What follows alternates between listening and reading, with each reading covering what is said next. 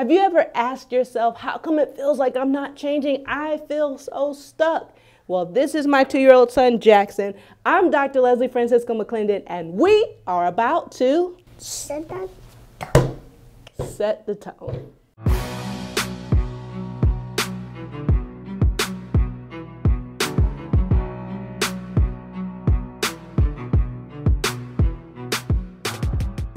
If you ever feel super stuck, stagnant, like nothing is really changing or you're not growing, I want you to consider the title of today's Set the Tone. I need you to understand that your environment determines your development. I posted a status on Facebook about 2 weeks ago, and I simply said this: when a flower doesn't bloom where it's planted, you fix the environment in which it grows, not the flower.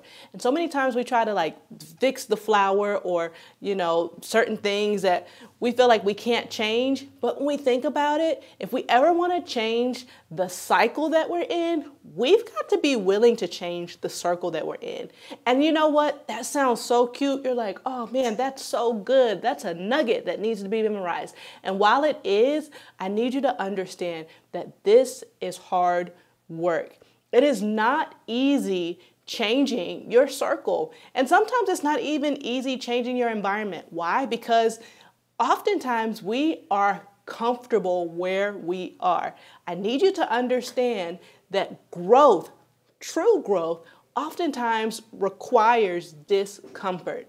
Maybe you're in a situation or you're in a place right now where you're saying to yourself, I really want to grow. I really want to stretch myself. I really want to change. I wish that I could have access to this. I wish that I could tap into that market, or I wish that my business could run like this. Have you ever asked yourself the question, hey, if I want this in my life, who are the people doing the things that I desire to do? And when you start thinking like that, I want you to take inventory or even write it down. Who are some of the things, or who are some of the people who are doing some of the things that I want to do?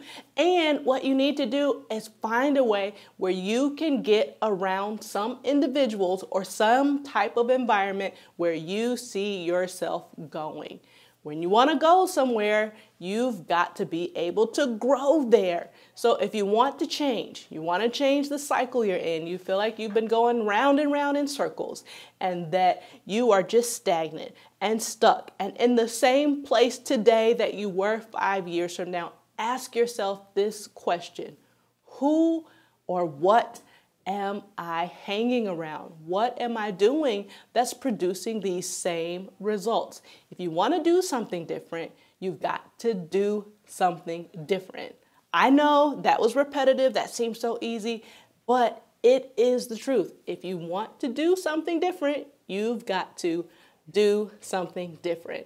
Now listen, I want to encourage you and let you know too, it doesn't have to be a huge or a drastic step or a big change. Start small. And a lot of times we like to go from 0 to 100, and that's just not even realistic. We've got to do realistic things, but I don't ever want you to think that small changes are bad things. Small actually can be good. Have you ever thought about this? And then I'll close. It's the little hinges that swing open big doors. So what is a small change that you can take today so that you can understand that your environment will determine your development? I'm telling you, you can take that word to the bank and cash it, because that word is not gonna bounce. You want to know what you look like? Show me your environment. Show me your closest friends, your closest associates, those you hang out with, the places that you frequent, and I can guarantee you that I know what kind of person you are.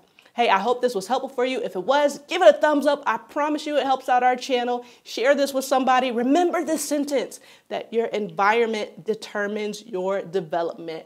Make sure that you stick this in your mind. Don't let it go. If you want to grow, change your environment. Hey, I'm Dr. Leslie Francisco McClendon, and your tone has just been set.